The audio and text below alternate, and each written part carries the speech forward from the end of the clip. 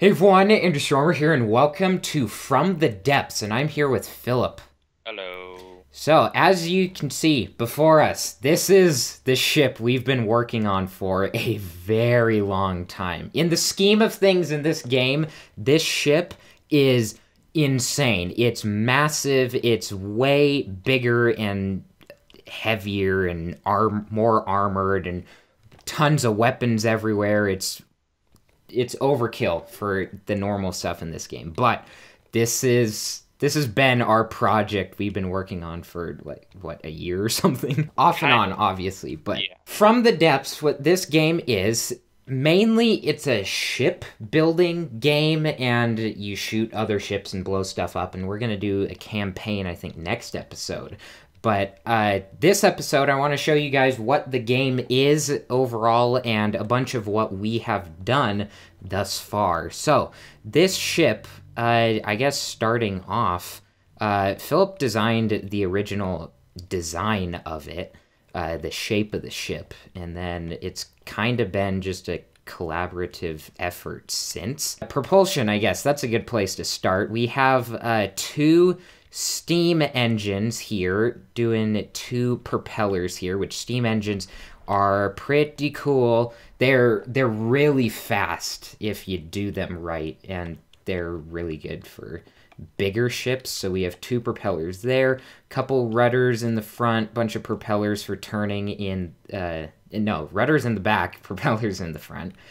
He's working on shields right now. This ship is almost done. Like, we've been working on this thing the last couple weeks, finishing it up, and it's going to be done here in a few minutes. I love this shape here of the bridge and the whole enclosure, the swooping wings out the front. And so, as you see, there's 6 guns on here.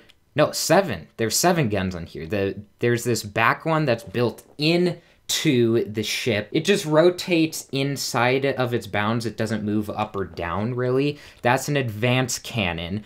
On top of it is a laser. So if we go in here, that's a huge laser.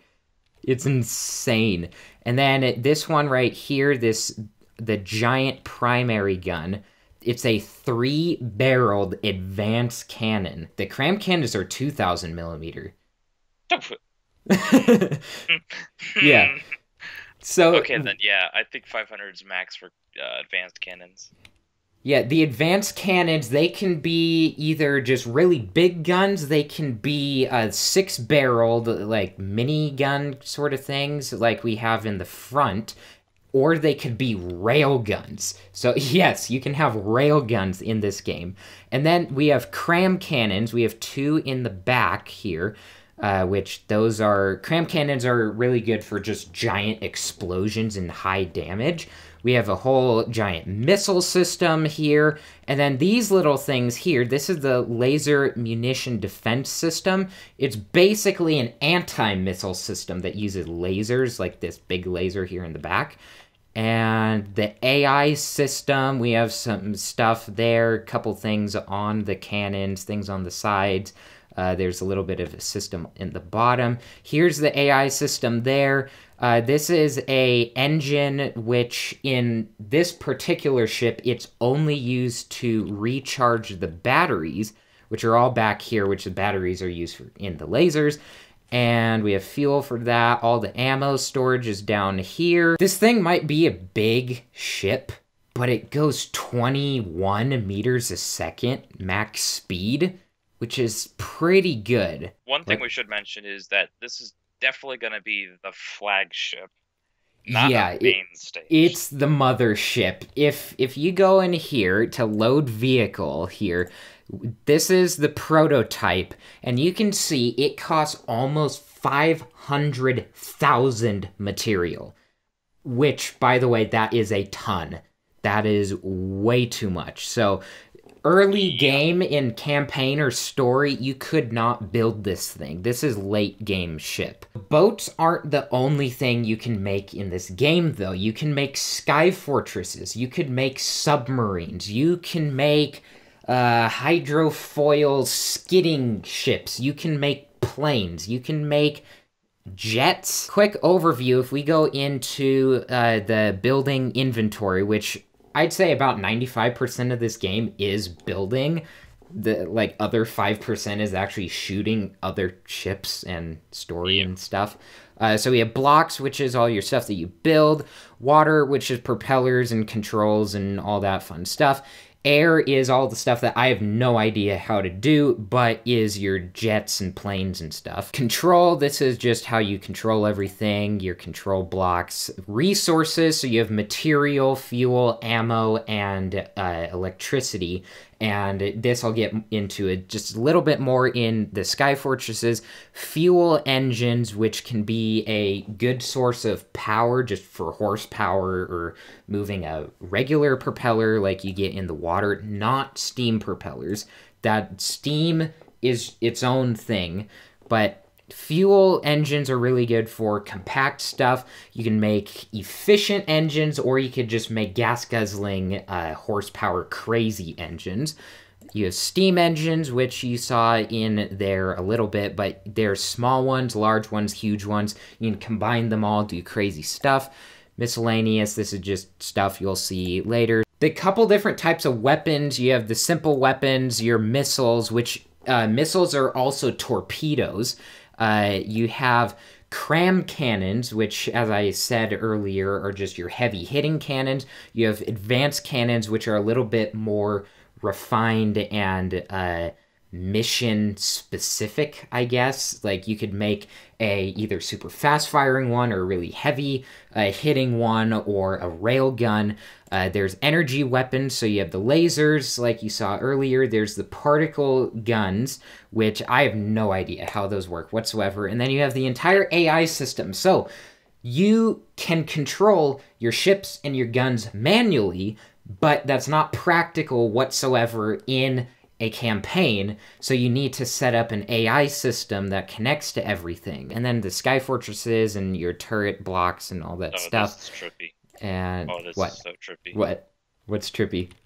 Oh jeez, I don't know. What? The shields that I put on the laser. What? They're crossing each other, and if you just move side to side like a block at a time, they'll glitch through, but you can see just It's so weird. Out of every game I have ever played in my entire life, this game has the steepest, most highest mountain of a learning curve of any game ever. Oh, it's so bad. Yeah. So if you want to get into this game, be prepared to build stuff for weeks on end, watch tutorials for days, and at the end of the first month or whatever, know that all the stuff you did in that time is absolute crap, and you're gonna delete all of it. And you're gonna make better stuff after that. And guess what? You still won't know half of what's in the game. I don't even know what. I don't know how to build a plane. I don't know how to build a sub. We'll figure it out in this series eventually, but right now we're just focusing on boats and guns. Philip, you're pretty good at the missile systems, and I think like our powers combined, we can make some really awesome guns. Yeah. And then you taught me about the AI system. And you have a freaking awesome laser system on this thing. That's just insane. Oh, I all I did was learn. I learned that by reading the descriptions of everything. That's all I did. I was like, oh, okay, so this is what I want. So let's place a bunch of these. I think I have fuel engines and steam engines pretty well down. This is our mothership here, which is just absolutely insane. And yes, hi, there's your dude right there. We have our little robot dudes, and you can go inside the ship and control it and everything. I'm actually gonna head up to the bridge real quick. And then I want to show you guys some other Philip. Yeah. There's a hole. I'm just gonna, there we go, fixed it. Everything's fine. What are you talking about? So this is our bridge here in the middle. Oh geez, I just went through the floor. Or the ceiling, actually. This ship is so cool looking though. Oh yeah, We collaborated on this. I did most of the body work on it and shaping it out. Yeah. It's like I Generally, just refined it a tiny bit, but you yeah. made the shape Oh completely. yeah. Oh my goodness. How long did that? What, we did a 6 hour session of gameplay and it took me Oh, it that was. full 6 hours just to build the basic framework. And then the crazy thing is that you were wanting this end to be the front, and I was like, how about we make this end the front? Yep, it Maybe in worked the out. future, though, we'll make a second version of this, and we'll make this side the front, and we'll change up some stuff. I am gonna show off our future project. Oh, yeah. So this is group project as it's named. Oh, there. Oh, geez. Oh, the smack. Wow, we made So it to the surface. So, as you can see, the it's prototype, this big, versus... yeah, it's almost as wide as the prototype is and close to Yeah, being yeah, it's a... 50% longer. Yeah. Yeah, So this is gonna be an actual battleship. It's not some futuristic looking thing like this is. It's gonna be like Mighty Mo status. The main objective of a sky fortress, I guess you'd say, is it sits in resource points.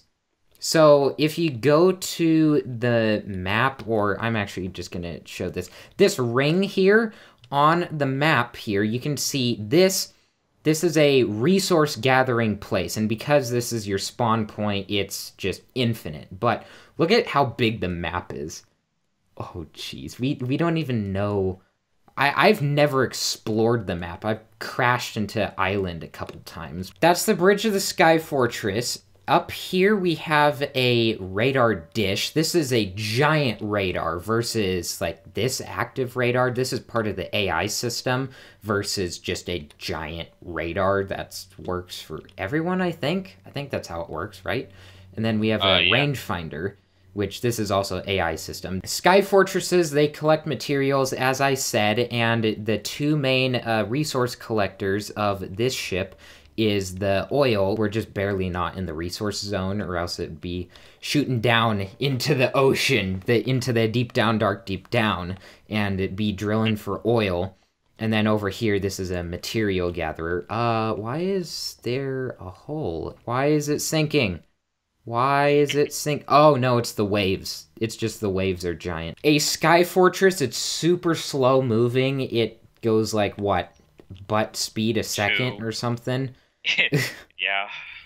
And they're also not supposed to be very armored. I mean, you could armor it, but, you know, if a ship gets way out there, like, you're kind of screwed anyway. So I didn't armor it just so it'd be cheaper to make, because in story and stuff and campaign, you have materials that builds your ships, and if you spend too much, like, you want to be using your resources wisely. So making this thing all out of wood and no armor is just makes it super cheap. So we could even put a bunch of these around in different resource zones and just be gathering a ton. And then the thing with the Sky Fortress is that you can have your fleet way out at the battlefield, and then you could have your Sky Fortresses in the resource zones, and then you can have little transport ships that take resources from the Sky Fortress to your fleet. So your fleet is stocked up. I have a couple guns on it just in case anything does get close, that it might be able to defend itself. So we have these two. These are actually simple guns. These are pretty new to the game, actually. These octuples, these are really heavy-hitting, fast guns. And those would be for, like, a ship coming up. And then we have anti-missile, anti-air guns in the back here. And in here, we have an engine, just because you need power. We have the little AI system, or fuel storage. And then there's, back here is batteries and creating electricity and the electric motor. We have ammo makers and ammo storage, which ammo explodes. And then We have repair bots for other ships. So for friendly ships, these bots would repair them. We also we can spawn ships using these. These things here are the repair bots for this ship. On this side, we have material storage for the gathering material there. And then on this side, we have the oil refinery, which makes fuel. So we have that whole system, and then the smokestacks in the back. And then the fuel obviously gets stored up by the engine. So that is the Sky Fortress, which I think it's a pretty good design for a Sky Fortress. How cheap is it? It's 27,000 material. So it's not too bad. I'm spawning in your starter ship. It's 50,000. This is just a bunch of just these simple guns. So no cram cannons, no advanced cannons, just normal guns, and I think they hit pretty hard. Oh, they hit real hard. At one point in my From the Depths career, I made a Bugatti on water. So this is based off of the Chiron, actually, and it's turned into a boat. You can see with that wave-looking, just, you know the Chiron, the curve on the side of it, and the slopes in the front, and then the back, the deck lid would be right there. And so this thing, it's not the greatest ship whatsoever, but guess what? It is a 16-cylinder, and I can show you the engine better. There's 16 turbochargers, which is just absolutely insane. And that's what started this whole ship, is I was like, I want to make a super insane engine. So I did that, and then, I just added a ship around it. So it's kind of a speedboat thing, but it doesn't work super well. So if I drive it here, it goes pretty fast, but it does this whole, nose goes up, gains speed, nose goes down, slows way down. It's not a great ship whatsoever. But I like to make a speedboat that actually worked better in the future. Breach! This was a speedboat that I made way back. This is one of my more original ships. This might be the first original ship that I built that I actually like the looks of, but also, once again, it's not the greatest thing. These waves are insane. It's just like a Lake Powell speedboat kind of thing. Something you'd see out there, and then you have your little, your stairs down to the water level and such, but I like the looks of it, but it's also not a good ship. It's definitely not meant for campaign whatsoever. I've actually made a first battleship, which, it's not the worst thing. That's blocks missing. Maybe they were supposed to be for an engine. I don't know. I have no idea. This thing obviously sucks. We can do way better than this. But these cram cannons, though, these are actually pretty good. And this, I think, was me testing out how to put multiple cannons on the same turret mount, which, by the way, the secret is to just have, basically, it's 3 individual cannons.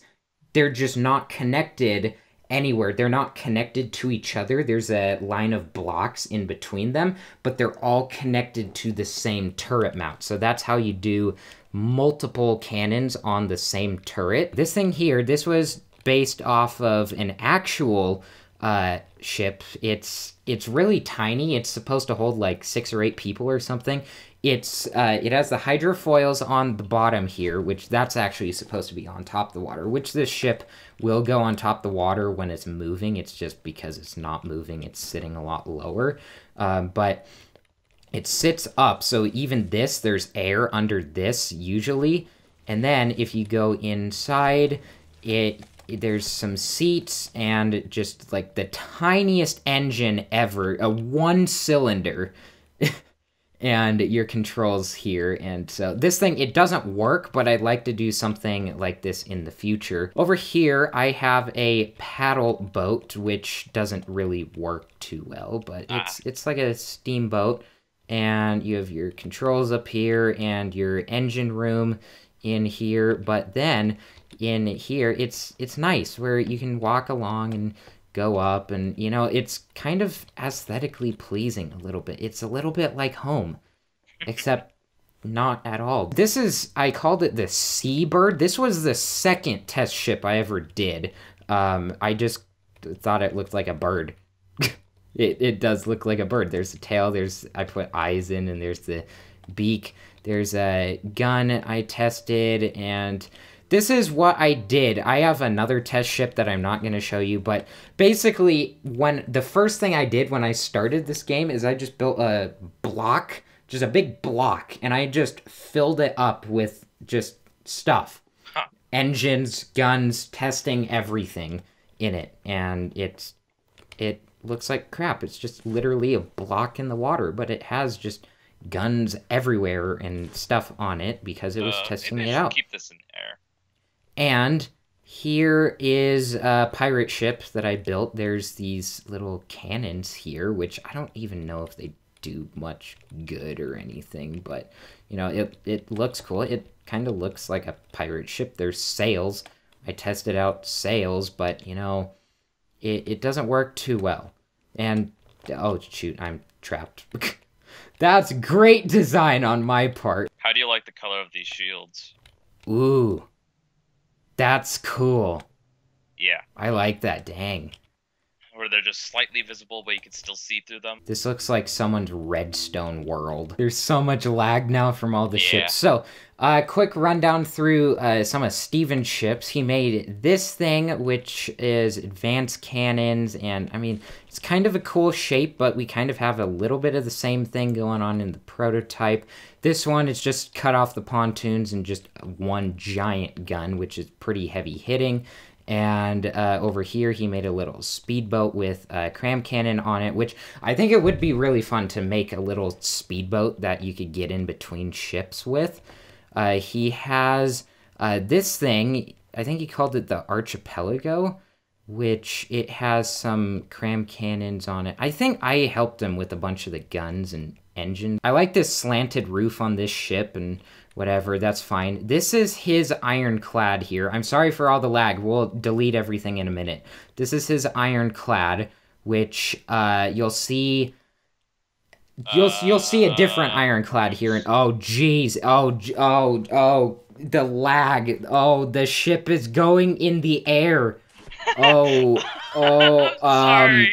The lag. Oh, my eyes. I'm getting like 2 frames a second. There's just lines everywhere. That's all of the forces, all the propellers and things that are in operation. Ironclad basically is metal on top, wood on bottom, which, I mean, he has all these weird armor things and stuff. But you will see in a minute that I've actually completely updated this ship. But I do like this. His cockpit looks super cool and futuristic. This ship here, I really like the shape of it. It's absolute crap. It's a garbage ship, but I love the lights on it. And geez, get out of here, lines. Just there's too many lines everywhere. But I love how the main the bridge and all that stuff is in the front of the ship. He started a battleship at one point, which I'm jumping onto right now in the midst of all this lag, which you can see is huge. And me and Philip will be finishing this thing eventually. And probably making some modifications to it, but Phillip set up a missile system in the back here, which isn't quite done. There's some AI stuff on the top, which could probably be redone, and we have rail guns here on the front. There's this, a cram cannon, and then this is an advanced cannon, and then we could put another giant big gun right here, some smaller, simple guns around, and then a couple more big guns there. So that's it for Steven's ships. You have an ion cannon on that thing? I have a particle cannon on this. What? Okay, I'm coming to see this. Here's Philip's ship that I kind of remember, but, you know, not too much. Here's... Oh, dang. That is cool looking. I'm going to spawn in the last ship I'm going to show you guys today, and then we're going to be done with this episode, and next time we will start a campaign. So this ship right here is my new ironclad, which it's inspired off of Steven's, but it's also completely redone from the ground up. The only thing that's similar is the 2 cram cannons here. These 2 cram cannons, they're basically the same. I upgraded them a tiny bit, but You can see still metal on top, wood on bottom, and it actually works because the water takes away the kinetic energy of any bullet going, and it has 4 propellers, and it goes like 20 meters a second or something. The AI system's taking it over right now. It has passive radar and passive sonar, and oh geez, you're just barely missing it. You have a laser warner and smoke dispensers. So you saw the laser on the prototype.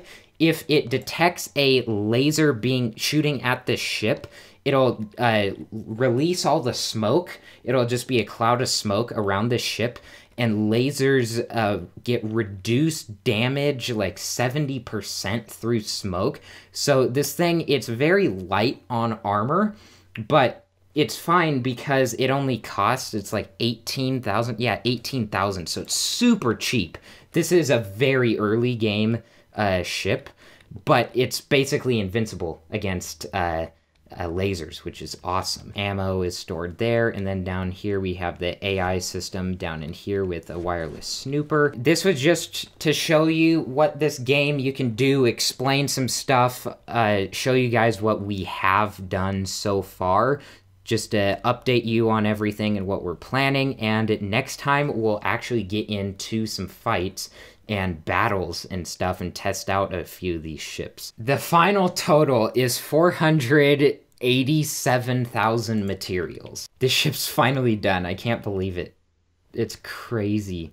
Yep. It's such a good ship, and we've had to fix things, redesign things, because game's been updated and we've learned how to do things better, but I think it's done. So, yep. And there shouldn't be any more drastic changes to the game anymore because it has finally come out in its full version. There's patches and smoothings, but so it's in early access right now, but it's going to be fully released in a few months or something. So that's also a reason to get into the game, is because it's going to be full release. I hope you guys are excited about this game. I think it's a fun game. It just has so much to learn, and there's so much to do. There's like coding stuff that you can even do. I don't even know how to do any of that, but there's so many ideas we have and ships we want to build, and testing the ships and fights and all that kind of stuff. So if you like this one, share it with a friend, and if you want to stay tuned for the upcoming episodes, hit subscribe. So thank you all so much for watching, and we'll see you next time.